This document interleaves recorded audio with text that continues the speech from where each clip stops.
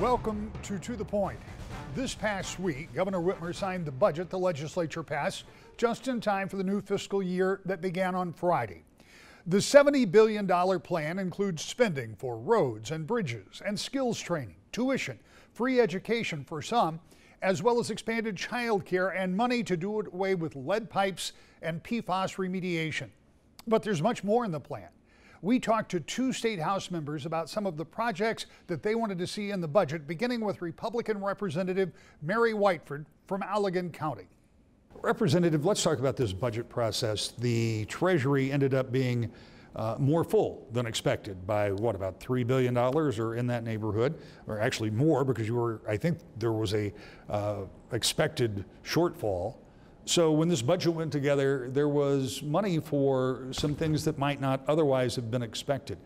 Tell me about that process and some of the things that you take away from that budget that you see as positive. Well, when I worked on my budget, we started back in February to figure out what our priorities were. And I always look at it as something sustainable. So out of a now $30.6 billion Health and Human Services budget, we normally have about $5 billion of general fund to work with. And I always kept consistent with that. As this played out, that's what I focused on. A lot of things are unchangeable, and what that is caseloads. You know, the number of foster kids or the number of people on Medicaid. Other things like how much federal match do we get on our Medicaid money. So that was really important to me. We had some one-time things that we had some ability to work with, but we always have some one-time projects we can work with. But for me, it's making sure that our budget is balanced and that it's sustainable going into following years. And that's huge on caseloads and how we do this work. That is such a big part of the budget. I mean, and you point out that some of that money just is going to go where it's going to go because it's federal pass-through money.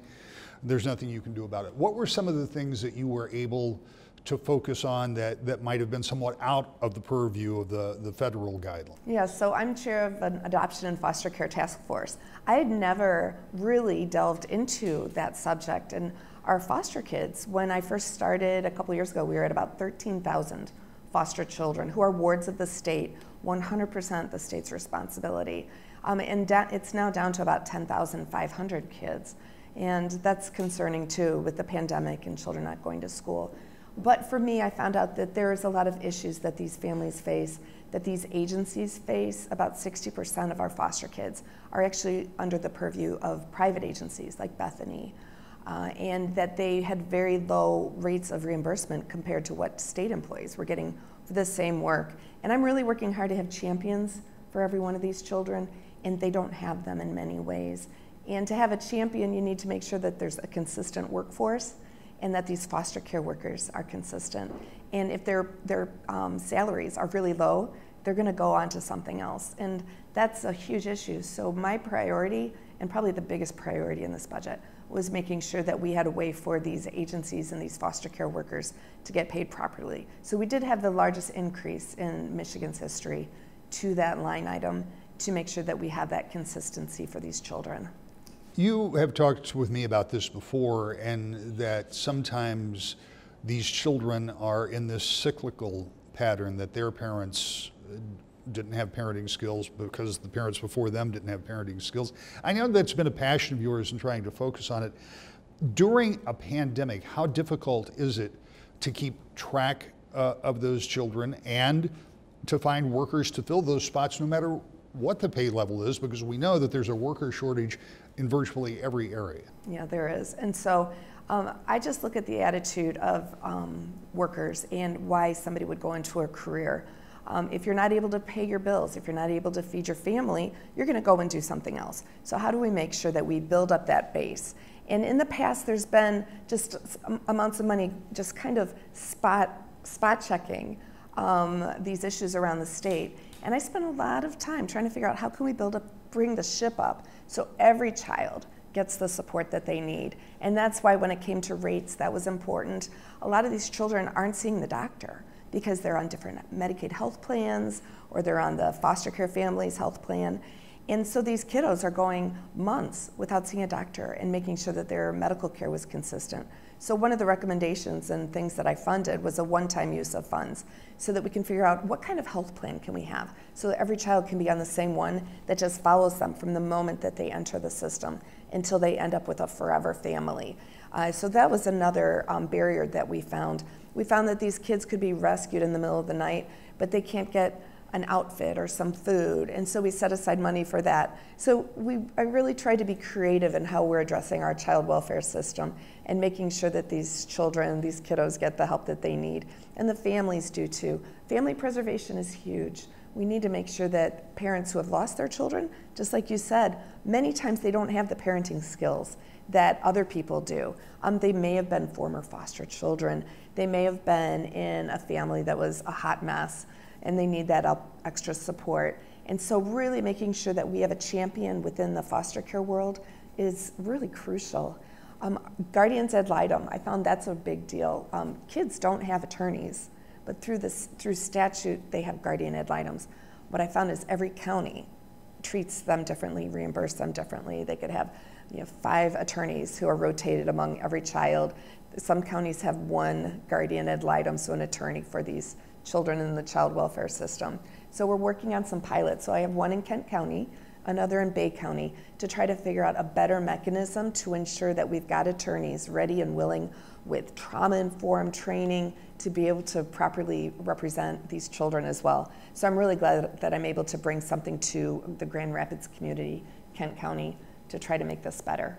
One of the things that you have also worked on, we were talking about this before I came into the office, but it occurs to me that these two may have a linkage, unfortunately. You've been working on trafficking and trying to find more resources to help folks escape that. But when you have children who are otherwise in a bad situation, it probably makes them more vulnerable. So talk to me about your efforts there and what you think. And I appreciate that not everything that you're talking about is just from the state perspective. There's also a private component to some of these things, I would assume, because it's going to take an effort, not just a singular effort. But talk to me about traffic and what you believe you as a member of the legislature and or the state can do to somehow, I hate to use the word stop, but greatly reduce traffic. It's a perfect segue because the average age of a child, a boy or a girl, to go into sex trafficking is 15. Well, what had that child determine that somebody else was more trustworthy than their family? They could have difficulty with their parents, their family is struggling, and then the child finds somebody else they trust more and they willingly walk away. So what we've done, I'm the lead sponsor of a 23 bill package, just trying to add some more forgiveness to somebody who has survived sex trafficking and had other charges besides prostitution, and they have a chance to get those taken off their record. But over and over again, I've had awareness days. I've had FBI agents, I've had victors who were formerly trafficked and they go and fight for their friends, who said, Mary, you're not doing anything unless you're making sure that there's a place for people to go when they're rescued. There's several model programs around the state. And so what we did, and it's years in the making, was I got FBI agents, I got survivors, victors. I also invited different organizations who have successful programs around the state to come and say, this is what we're doing. We have medical services, we've got college classes to help these, in this case, women, but men too, to be able to start a new life and reprogram themselves and get those skills and the confidence to move on and become a successful adult. And so I work closely with the department too to be able to use some victim of crime funds to build up these systems. And then one of my focuses is West Michigan. We don't have a really great program in the Grand Rapids, West Michigan area. So I've got everybody together out there coming together with a plan that they want to do, and we'll be able to have $3 to $5 million around the state over the next couple of years to develop these programs, build out these programs, and there will be no wrong door for somebody who is rescued to get that second chance to get their life together. So it sounds like a clearinghouse where you can go and get all of these services. Do we have a handle on the scope of this problem, how big it is? We hear a lot about it, and people, you have talked to me over the past few years about the problem, but do we really know how many people are impacted by this? We don't. It's very anecdotal, and that's why it was really important that I did have these agents come on.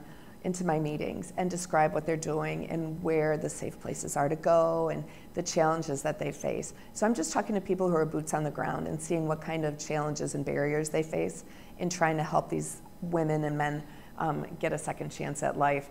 And so that's why them telling me how important that was made me realize that we really have to put our focus and energy on these places. And it's really under the wire, and you know, it's uncomfortable. It's not an easy thing to hear about. And we could say, oh, human trafficking, we're saving people, but what's the nitty gritty? How are we actually going and affecting that person's life? And that's why all this boots on the ground, teamwork is so important. And I'm really trying to make sure that our communities have the tools to be able to do this, because there's a lot of really caring people out there, but sometimes they just don't talk to each other. And that's the key in this. I think it's really gonna put us in a better direction. There will always be people who are exploiting others. It'll always happen. That's why one of my biggest priorities, and one of the priorities of my budget, is making sure that we have early intervention, early access for children who have been traumatized. So whether it's school-based or community-based, we have to have no wrong door for children and adults who are facing anxiety, depression, or other mental illness. I've got the Michigan Crisis and Access Line that I worked 3 years to get signed into law. It's live as a pilot in Oakland County in the Upper Peninsula, and the governor has made a commitment to have it go live statewide next year and into 23, so that there is no wrong door. Nobody will ever be hung up on.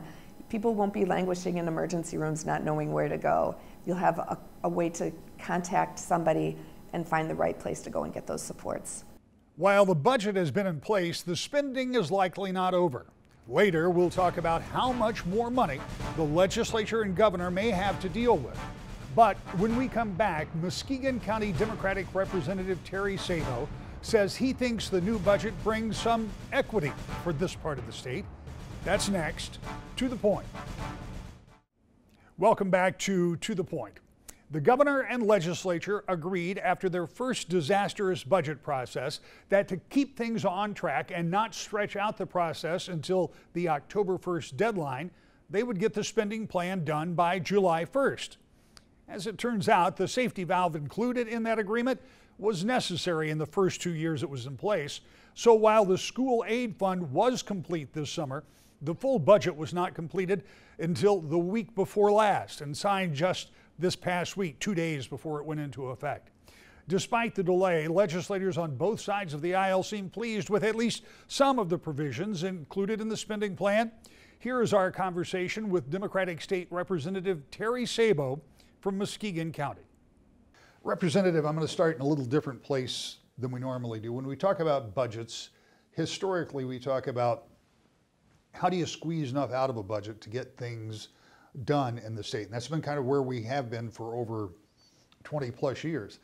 This year is a little different, and different, yeah. I think, against type, because there was an estimated $3 billion shortage in this budget that ended up being more than $3 billion, and I never say surplus because it's still revenue, but more money than expected.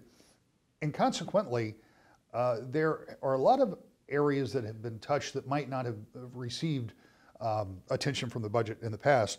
Talk to me a little bit from your perspective. We were just talking about Muskegon and some of the really remarkable transformation that has been made there. But in this budget, what do you find for your district?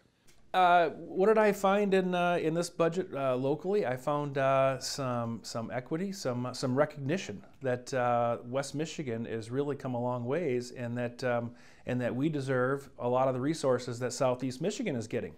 And so with this budget, when I was able to advocate for a few different projects that were very specific to West Michigan and to the greater Muskegon area, it really made me happy to see that come to fruition. And because it truly is about the redevelopment of the greater Muskegon area. We, and I think I said this the last time we did the show, but if people haven't been Muskegon, even in a few months, but certainly in a few years, I was stunned by part of that transformation. But just some of the community involvement and what people are doing is one thing. But as you point out, getting recognition and having the state step up to help all parts of the state. But you know, obviously, you're a representative from Muskegon, and that's your point of interest. What did you find in the budget specifically that will work to help your constituents? Well, as you said, I mean, Muskegon has just come so far, and I don't want to say just the city of Muskegon, because really it is the whole greater Muskegon area. We've come so far in the last few years, and I always ask people whenever I talk to them around the state, hey, when was the last time you've been to Muskegon, been to the area? And if you haven't been there in the last 10 years, you really need to come back and see what's going on, because there's so much development happening. A lot of great things are happening in all of West Michigan. So, but specifically in this budget, we were able to get in some funding for a few different projects. There was money in there for the Harbor 31 project for some environmental remediation, which is located on the shores of Muskegon Lake.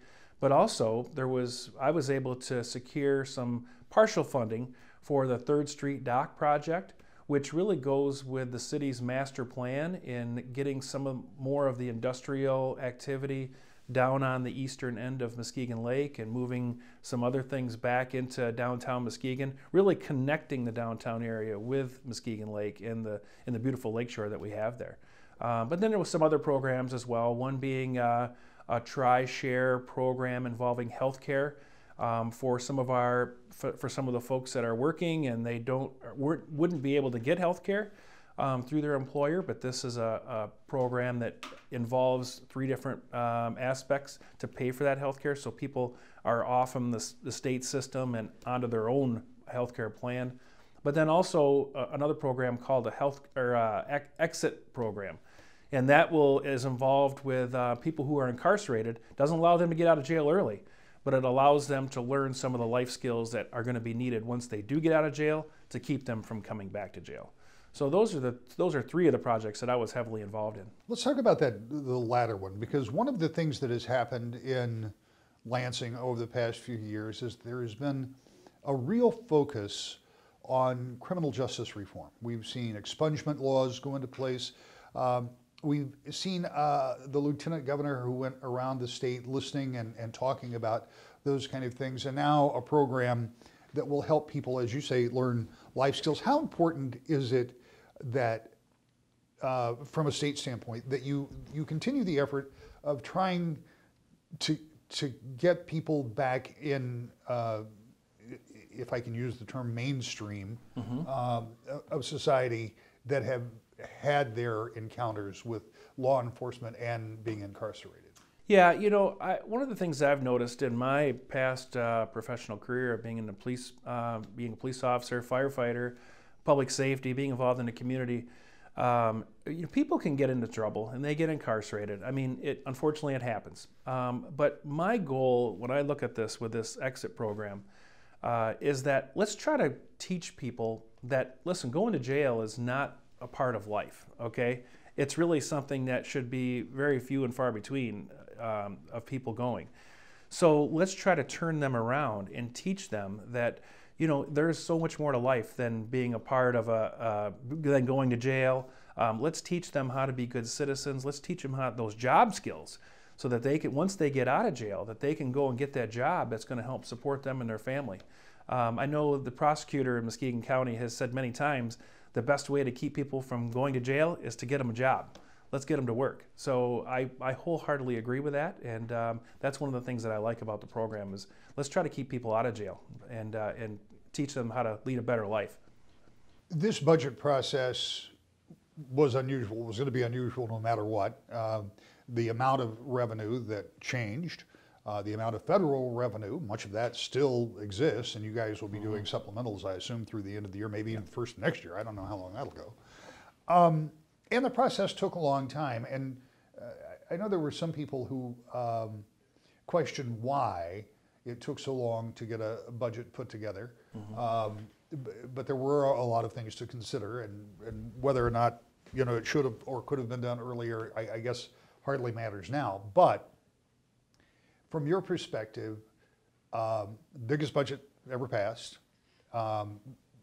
Was this a good process? Do you feel like in the end, the product that was produced obviously meets some needs for your constituents, but overall, do you think that this is a budget that meets the needs of the state of Michigan, given the really difficult place we've been in? Yeah, I do. I really do. I wasn't a fan of the process, the way it was going this budget cycle initially, but I can tell you that as this moved on and we finally got everybody to the table to actually negotiate and get something done to where, you know, we all were able to see some of our priorities come together, Republicans, Democrats, that to me, that was a big deal. And I think that the budget itself shows that negotiation process, because I think the big winners, you know, obviously I think Muskegon County was a big winner, but I also think the state of Michigan was a big winner because we figured out how to get past our differences and actually put something together for the people and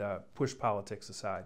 Well, and the reality is that it's not just Muskegon, because everybody got something. I mean, there was a lot of money to go around in this budget, which brings me to the next question. And we can't look too far into the future, but it's hard to say what the next budget cycle is going to look like. We don't know what the economy is going to do.